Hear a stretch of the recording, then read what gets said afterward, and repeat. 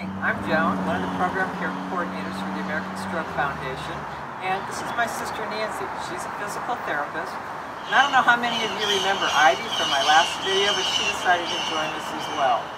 Nancy's going to give us a few tips on how to use a cane and a walker properly and how to fit them properly. So, let's get started. We're going to talk first about an adjustable cane, and I recommend an adjustable cane rather than a cane that doesn't adjust, so you can precisely make it fit you, which will optimize your gait. There's parts of the cane that you want to look at. First thing is the tip, and you want it to be in really good condition because that's your contact point, and these do wear out, and you can replace them and get a replacement at the pharmacy. The other thing you have is the adjustable mechanism, and you have two parts, this button here and this little locking mechanism. And when you want to change the length of the cane, you unloosen the locking mechanism and you move it, push the button and you move it, and once you get the button back in place where you want it, you lock it back up. And you just do a light lock, you don't lock it really tightly. And then to adjust the fit of the cane, you put the cane next to your side and let your arm hang down, and the top of the cane should meet your wrist. And you can see here that I have the cane at my wrist.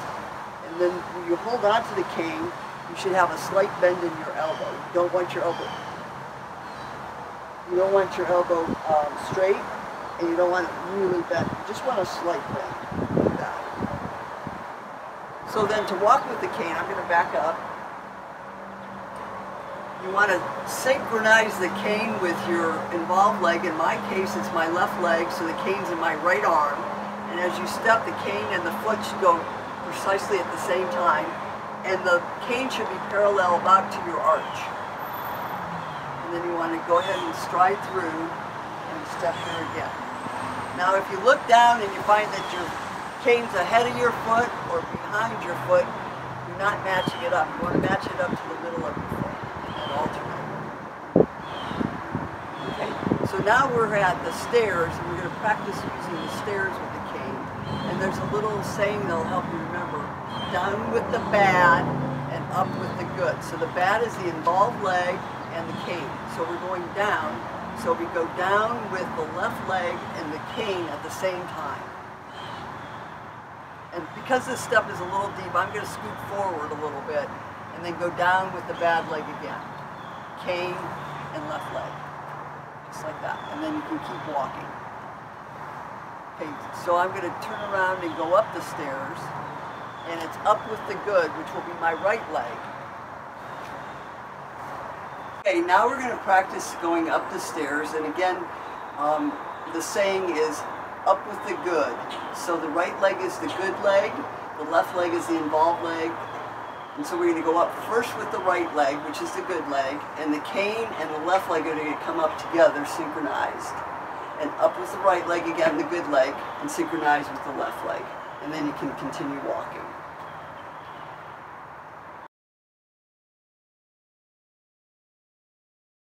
Ready? So the next thing we're going to talk about is a roller walker. And the first thing I want to talk about is the parts on the roller walker. And one of the things that makes it a roller walker is the wheels. And you can have these wheels set to the inside of the walker or to the outside of the walker, and you just reverse them. I have these set to the inside of the walker because it allows you to go through a smaller opening or a smaller door. I live in an older house that has smaller doorways. And all you do is change out this adjustable leg and you just switch them around.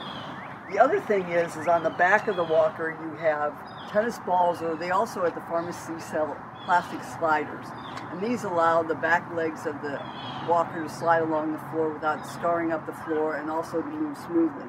And it's important to pay, if you have tennis balls, to pay attention to the condition of the tennis balls. You can see this one is in good shape, this one is not. So we're going to switch this out because this will eventually wear through, and then you could potentially scar the floor. So I'm going to toss this used one to Joan, and we're going to put a new one on. And what you do with a tennis ball is you cut two lines in it to open up the ball, and then you just slide the ball over the leg. Just like that. So now we have two tennis balls that are in good shape. And to adjust the height of the walker, you can adjust it just like the cane with these little buttons moving up and down, and the legs are the same length. And this walker actually has numbers, so my buttons are at 4 on both legs, all 4 legs.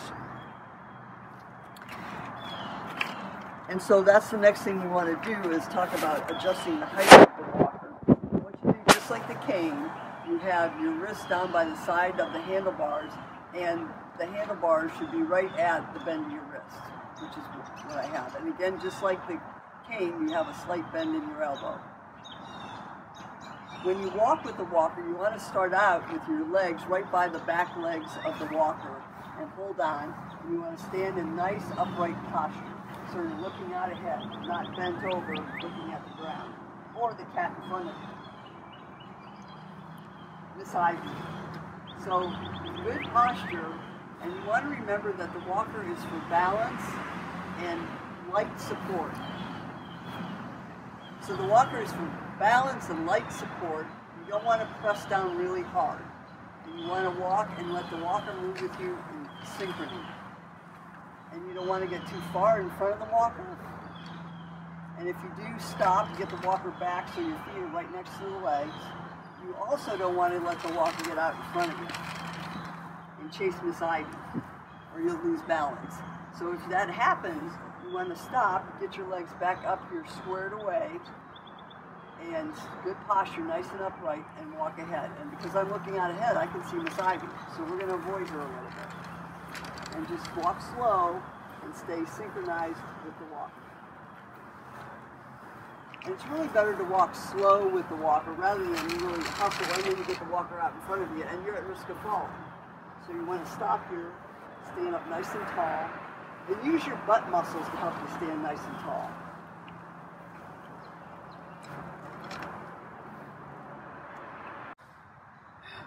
All right, Ivy and I would like to thank Nancy for her wonderful tips on canes and walkers and how to use them appropriately. Please note that these videos are just instructional tips for use of the cane and the walker, and you really should get evaluated by your healthcare professional so that you can have your assistive devices appropriately fit for your needs and fit. And that will help your satisfaction and your success with the use of those. Stay safe out there and wear your masks, please.